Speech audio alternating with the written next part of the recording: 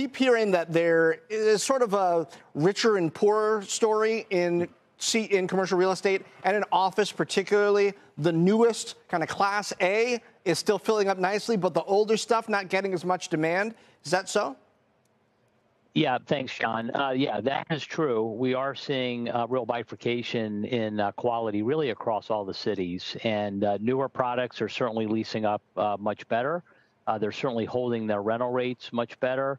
And tenants and companies want to bring their employees back into, highly amenitized space in new buildings really across the country. So then what happens to the old stuff? Well, that's a really good question. Some of it's, going to get repurposed into other types of real estate. In some cases, it may be able to get converted into residential. That's starting, but it's going very slow. In other cases, it may get completely knocked down and repurposed into other things. Could be hotels, could be retail.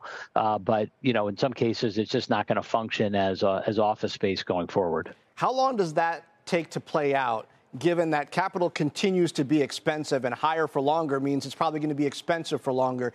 Does it get easier for potential investors to pencil out exactly how much those expensive conversions are worth spending on, how long it's going to take for them to make money?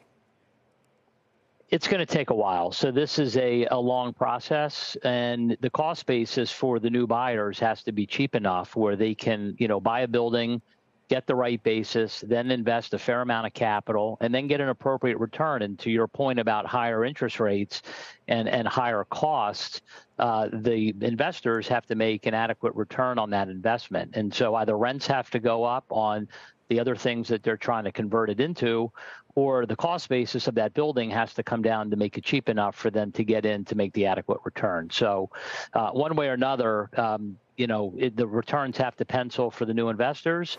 And, that's just a slow process. And then you've also got regulation in different cities about time to convert and the process to convert. So it's happening, but it's happening very slowly. Are we yet seeing that real capitulation on price in these older buildings that so many have been concerned about, and concerned that some of that's going to hit regional banks, right, when we've got some of these loans on their books? Have we yet seen that, since that's sort of what it might take to help with the cost basis on these conversions, but it would cause some pain for the people who were in them before?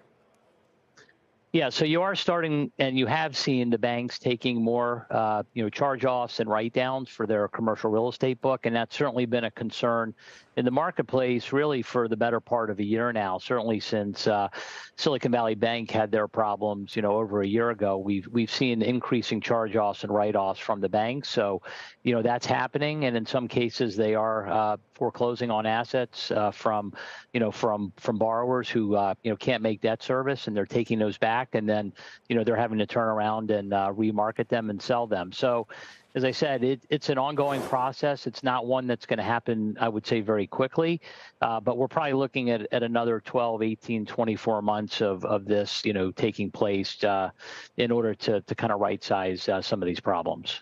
What's big tech doing? We've been hearing layoff headlines out of big tech for a while, and then there's the whole hybrid remote work thing that was going on there. But then certain cities seem to be coming back somewhat. Seattle, when Amazon said everybody back in the office, you really saw small business around downtown pick up. Are those things balancing out, or is it still a major drag in the areas where tech had really pushed into office over the past 5-10 years?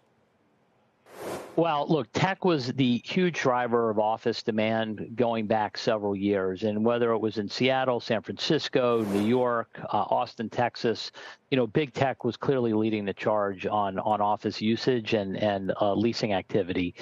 And they were, in effect, pre-committing to hires that ultimately did not get hired. And so they found themselves long too much space, and they're putting some of that space back on the sublease market. But I think the return to office is really unfolding. And I think today, there's less talk about just pure hybrid work or, people working fully remote, and they are back in the office certainly more. You've seen that come down from big tech. over the last 6 to 9 months. And that's certainly good for small businesses in and around the office buildings. I think today the bigger issue on the leasing front is really the economic uncertainty and the fact that interest rates have been extremely volatile, and C-suites in large companies can't really make decisions about where the economy's heading. And I think ultimately that's probably a bigger factor today than the return to office discussion.